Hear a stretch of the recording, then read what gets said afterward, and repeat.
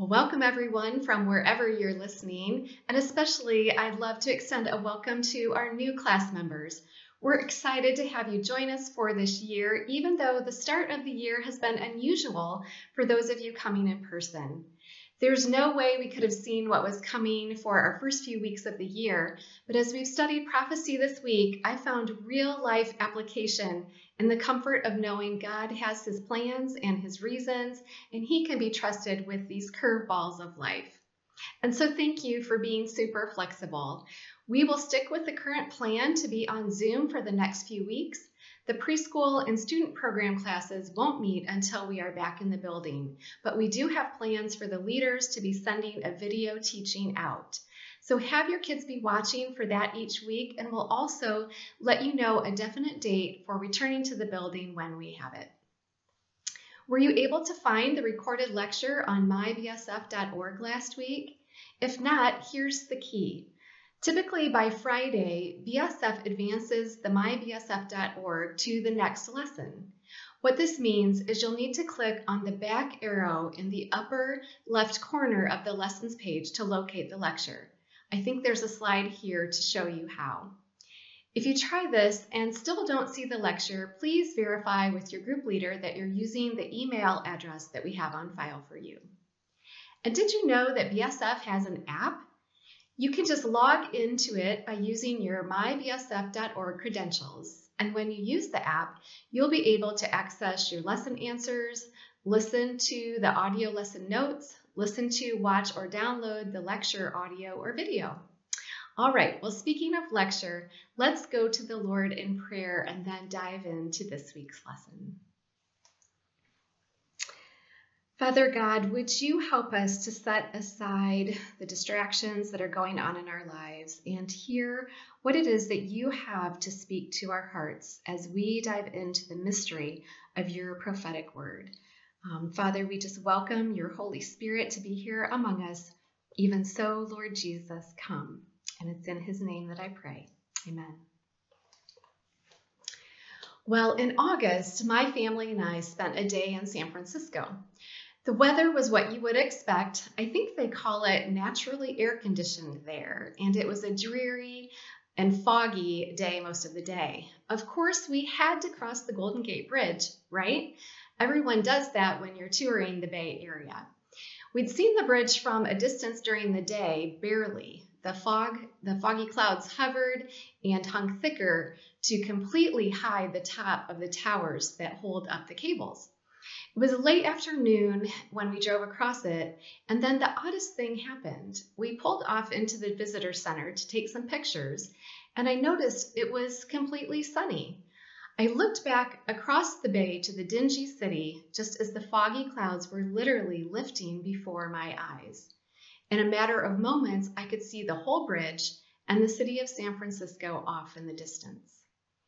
When the Golden Gate Bridge was completed in 1937, it was the tallest and longest suspension bridge in the world and came to be recognized as a symbol of the power and progress of the United States around the world.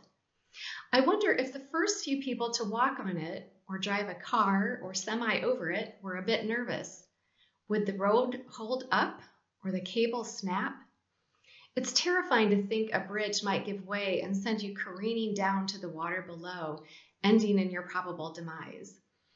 That's why we want capable men and women meticulously designing, precisely engineering, and heroically constructing our bridges. We want to be safe. We want a bridge to provide reliability and security so that we can trust it. So it is with living a life of faith. Not only do we want something, we need something that we can wholeheartedly trust in. As a Christian, we're called to put our faith in a God we cannot see, to walk by faith and not by sight. That's easier said than done, right? Well, God doesn't just throw those words out in the air and pretend we can make sense of them and then just do faith. No, he gives us everything we need to have faith and keep it. One essential way he provides what we need is through prophecy. Prophecy is a gift to us from God. It's like a solid bridge that supports, holds up and anchors us to be able to walk our faith out with security and confidence. His prophecy bridge has support beams that drive deep down into the soil in the ground and brace our faith and bear the weight and stress. It has strong towers with cables that will need to hold us up when it's hard to believe. And his bridge is securely anchored at the beginning and end that support the entire load of our faith and keep us from sliding when we're being pulled by the culture and the lies all around us and from within us. And so the main thing you can know today is that biblical prophecy undergirds our trust in God and his plans. Biblical prophecy undergirds our trust in God and his plans. We're going to look at this truth in two divisions. My first division is God's prophecy, the infrastructure, and my second division is God's prophecy, the roadway. So that's God's prophecy, the infrastructure, and God's prophecy, the roadway. Well, last week we had a broad overview of the Bible and learned it's one big story that begins and ends with God, and it's all about Jesus. I hope you took to heart that right now God's pursuing you with his perfect love.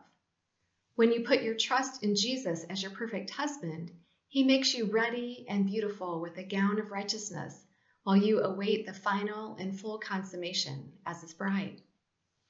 Next week, to get some context before we dive in verse by verse, we're going to take a broad look at the whole book of Revelation, which tells us about what's coming, the destiny of humanity, and God's glorious kingdom that awaits believers. Before we do that, it's helpful to understand that what lies ahead for us is firmly rooted in the past. What God's done, what he's declared, and what he's promised. And so that's why we're going to talk about biblical prophecy today. So using our bridge analogy, in this first division, we're going to look at the framework or the infrastructure of prophecy through three different necessary elements that make up a secure bridge. First, we'll see the support beams, what it is and where it's from. This grounds our faith and braces our beliefs. Then we'll look at the towers and cables, the character of it that holds us up when we struggle to believe. And then we'll also see the anchors on each end, Jesus Christ, who keeps the whole bridge and us from sliding when everything wants to shift us every which way.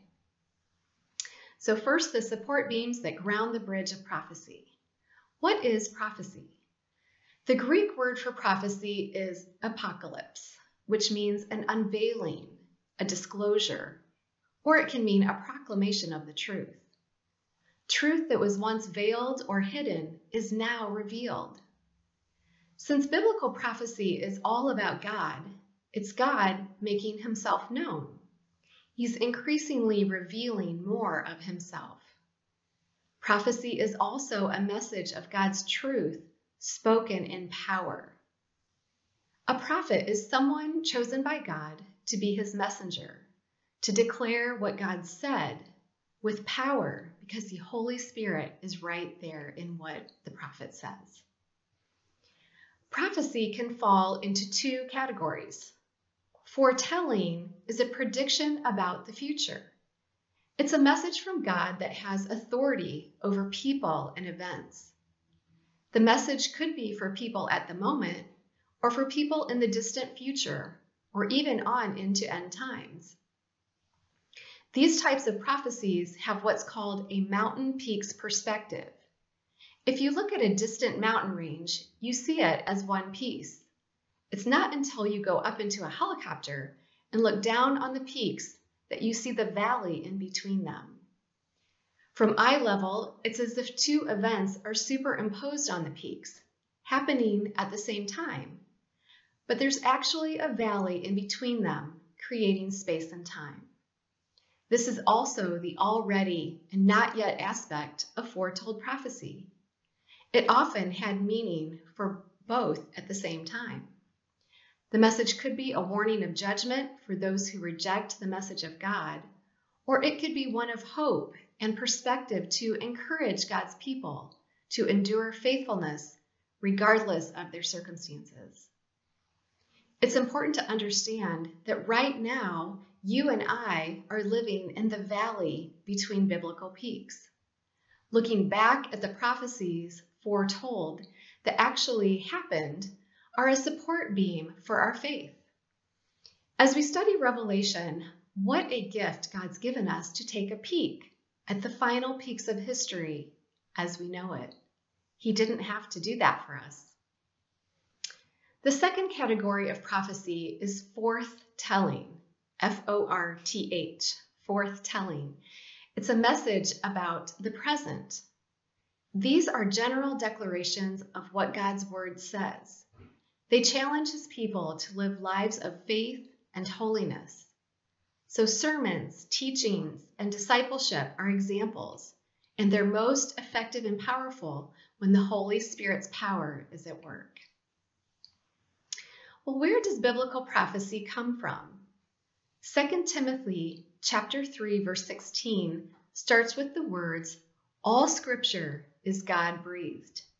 And 1 Peter chapter 1, verses 10 through 21 says that we also have the prophetic message as something completely reliable, and you will do well to pay attention to it. Above all, you must understand no prophecy of Scripture came about by the prophet's own interpretation of things, for prophecy never had its origin in the human will, but prophets, though human, spoke from God as they were carried along by the Holy Spirit. Well, God is the author of the Bible, so God's the only true source of every prophetic passage. We see here prophecies are both God-breathed and God-proclaimed by his chosen prophets. Back when God was inspiring the prophets and authors, he breathed out his very words into them. Men weren't just writing down thoughts that came to them. If that were the case, we could easily dismiss the Bible because it would have been written by just some guys a really long time ago. But no, God was doing CPR. He was breathing his life-filled words into them so that they could breathe them out with pen and paper. God was like a canister of oxygen, creating life in and through his words and prophecies. Just as we can't live life without breathing oxygen, we can't trust any words of prophecy that don't have life because they haven't been breathed by the breath of God.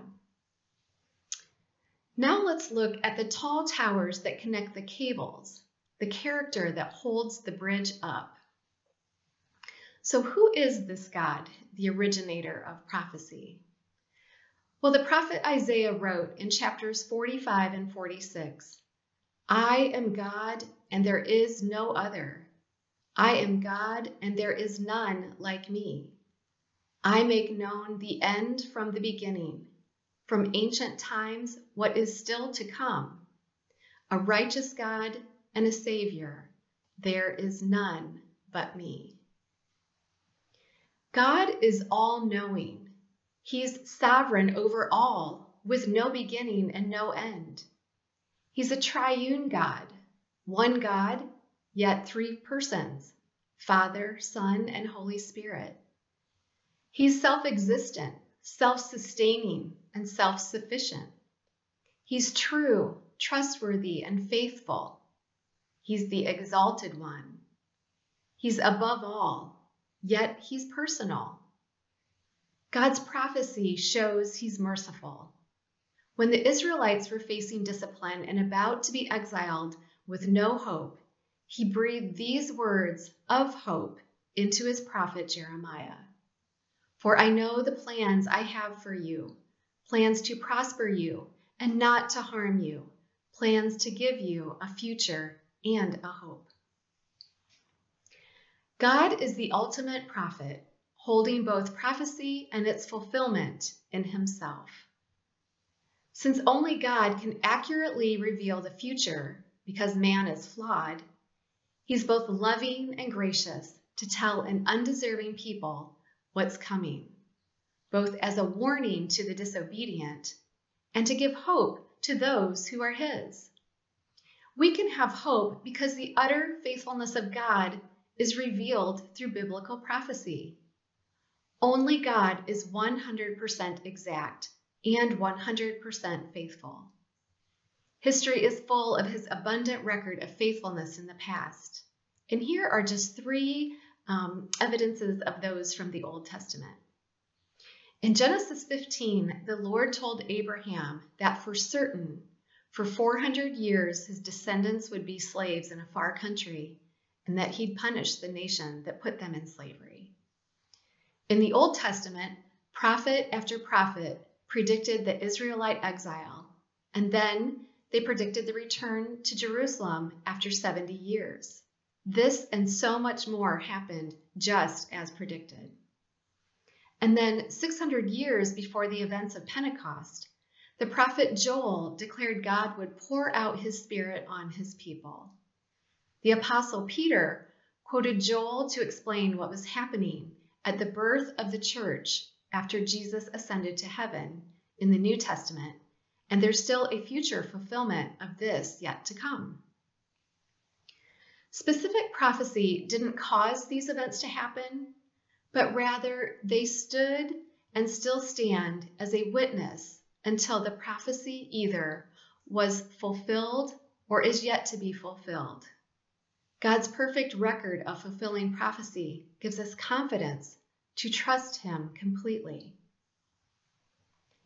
The last, but certainly not the least important part of the infrastructure for our bridge of prophecy are the anchors on each end of the bridge. What, or shall I say who, keeps the whole bridge and us from sliding when everything wants to shift us every which way? Well, the book of Revelation is prophetic, and it opens with the answer. Let's read chapter 1 of Revelation, verses 1 to 2.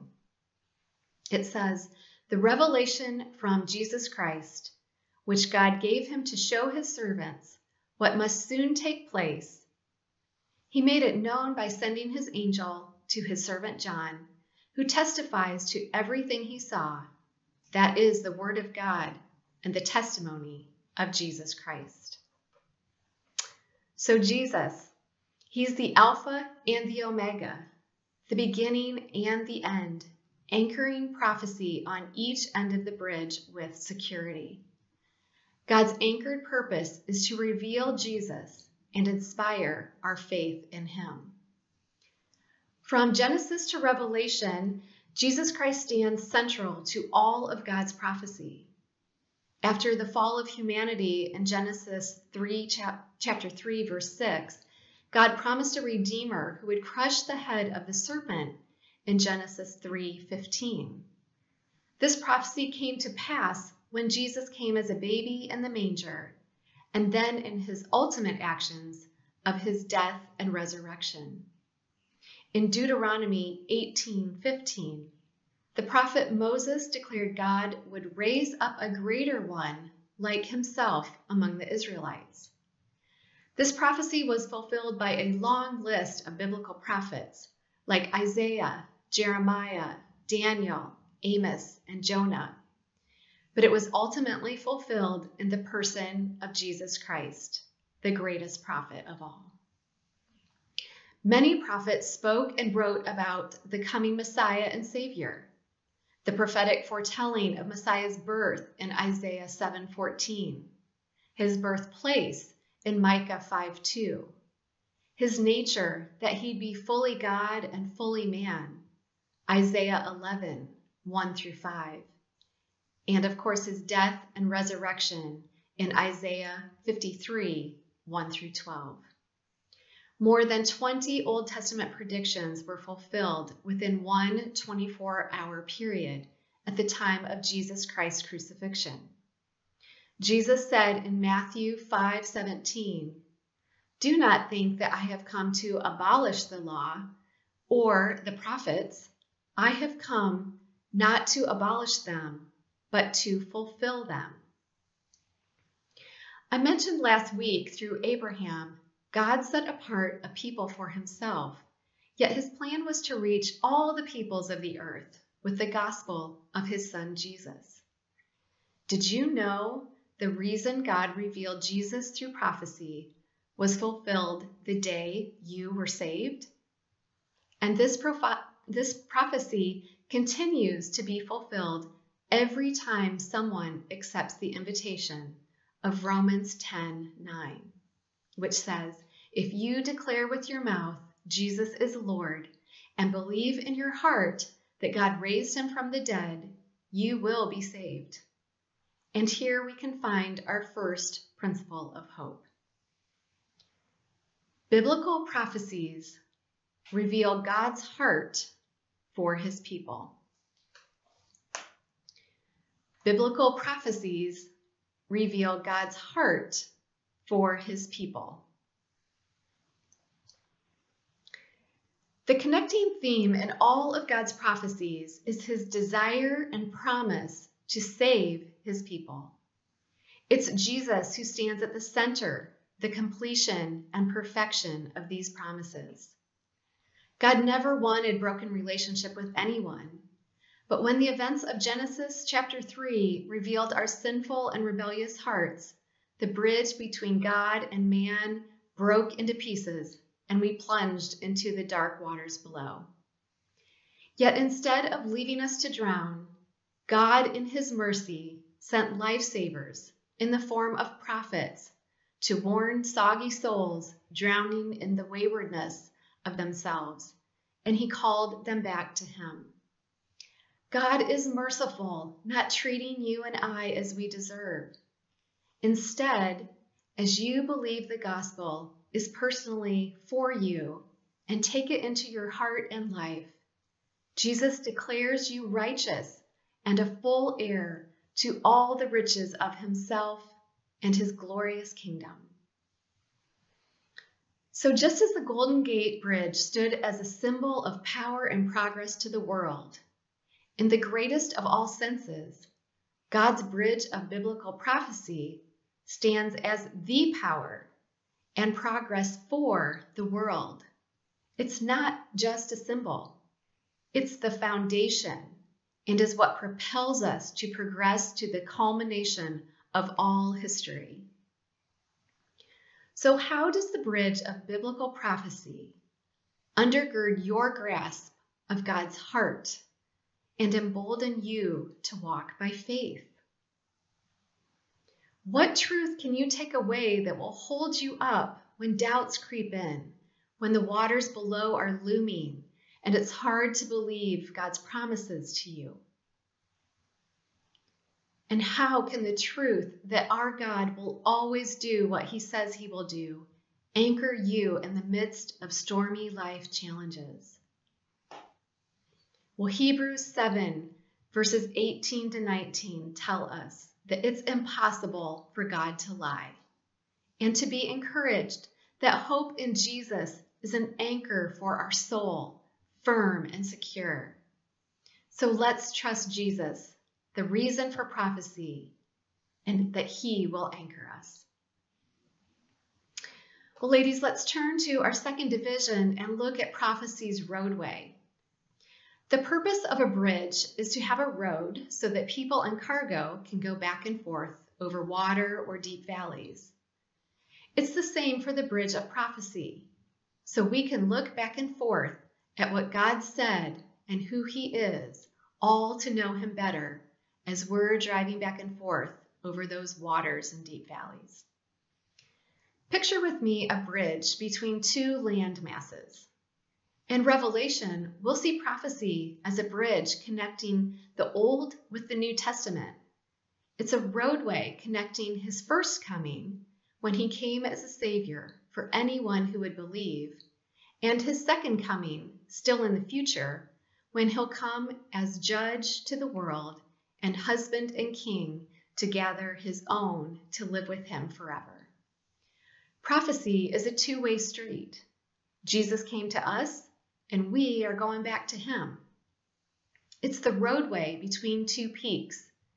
And as our eyes look to the future of Christ's return and the culmination of history through the truth of what God has declared, we'll use the past to understand and base our hope on for the future. As we drive along the prophecy roadway, God warns us there will be false prophets, attacks on the bridge, and we need to guard against their overt and their subtle deceit. The character of a prophet is a great test of true prophecy. In biblical days, true prophets were Israelites. Their message was given in the name of the Lord, and they were able to predict events both near and far in the future, and they had fulfillment dates with them. Their words agreed with previous or future predictions because God is the centerpiece of all true prophets. Their words have and will be confirmed by history. False prophets were non-Israelites proclaiming half-truths, their own words mixed up with the word of God. And often they had a message of peace when disaster was actually on its way. Wisdom calls us to be on high alert today. The greatest test of prophecy is if what someone says actually comes true. History, a prediction coming to perfect fulfillment, says it all. We can expect 100% accuracy in the things of God. God's not the author of confusion, so test the spirits and beware of false prophets whose eyes are on themselves instead of Jesus. What God says is more important than what you or I or any other flawed human being says. So go back to the Word and test every person's words. When God tells us he's going to do something, he'll actually do it. So this has been a lot of talk about prophecy. And what does it mean for you? When we don't believe in the truth and power of biblical prophecy, we fail to recognize God's sovereign hand and purposeful plan for human history, for our life, and for eternity. It reveals our desire to control our own destiny. We work really hard to make happen what we want, and if we achieve it, well, we've become our own God. When life's stormy and foggy and our plans go awry, we spiral into all kinds of darkness, including hopelessness, and we look to our own next best plan to fix things. We don't heed God's warnings. We don't admit sin will be judged, nor do we truly see how we live our life really does matter. However, when we do believe God's bridge of prophecy stands strong and definitive, God's presence and purposes provide a stable foundation for us to drive through life on. We welcome it to change us and give us God-centered confidence to face our circumstances, trusting the character of God when we don't much like what's going on. We allow prophecy to prepare us for what's around the corner and what's coming years from now. All that we can't fully understand or explain, we leave firmly in God's grip.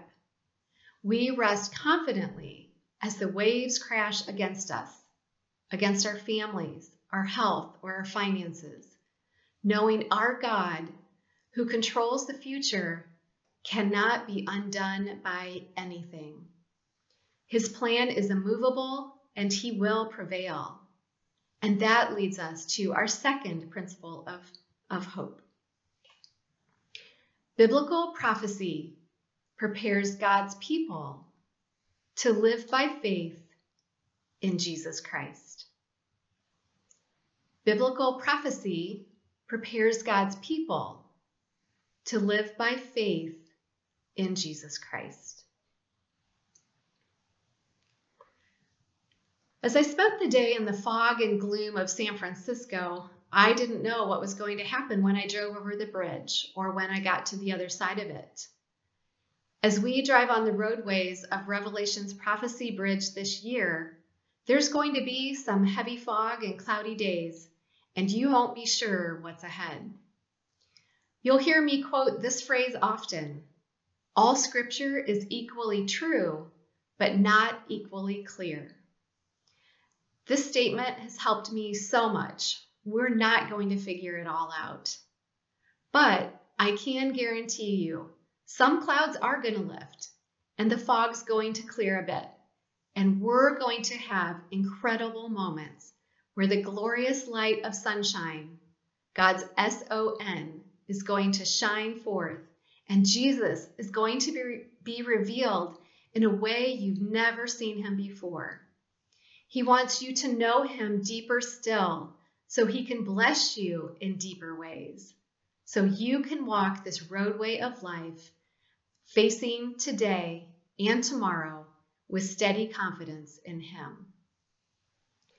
God's the meticulous designer, the precise engineer, and our hero who constructed the indestructible bridge of prophecy that will stand the eternal test of time. He's also the one who's constructed and is guiding the roadway of your life that's also like a bridge. Some days it looks stable and flawless, but then the Mack truck of life hits. All the pressures and the unknowns start driving on your bridge, and suddenly your cracks and potholes are exposed. Or the barge of the enemy slams into you like the barge in Baltimore did last spring.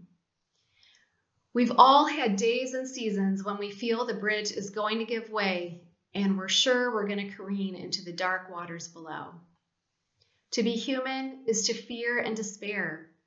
But in Christ, you have to know you and your bridge are safe and secure.